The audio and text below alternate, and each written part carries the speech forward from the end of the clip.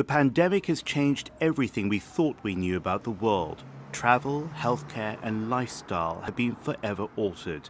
And then there's education, where billions of days in learning have been lost to school closures, remote classes, and unequal access to technology.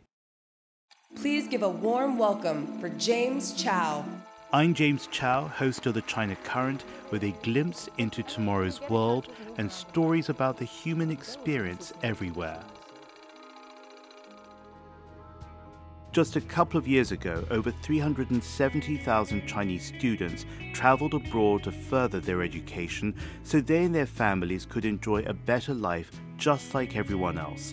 The pandemic hit the pause button not only when everyone retreated behind their doors globally, but also due to the anti-Asian sentiment that continues to grow.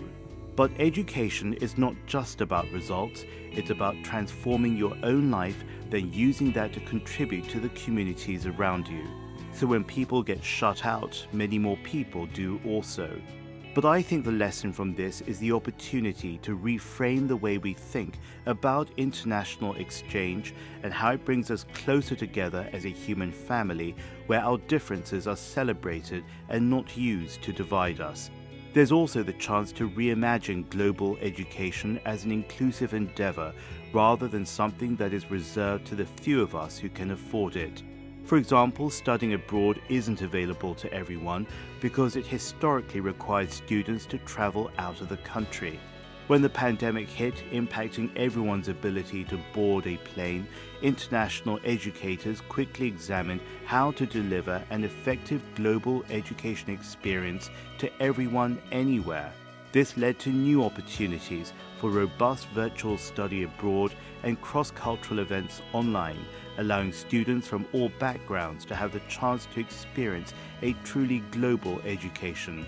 Despite a drop in enrollment of Chinese students in US universities over 2020 to 2021, China is still the primary source for international students coming to America.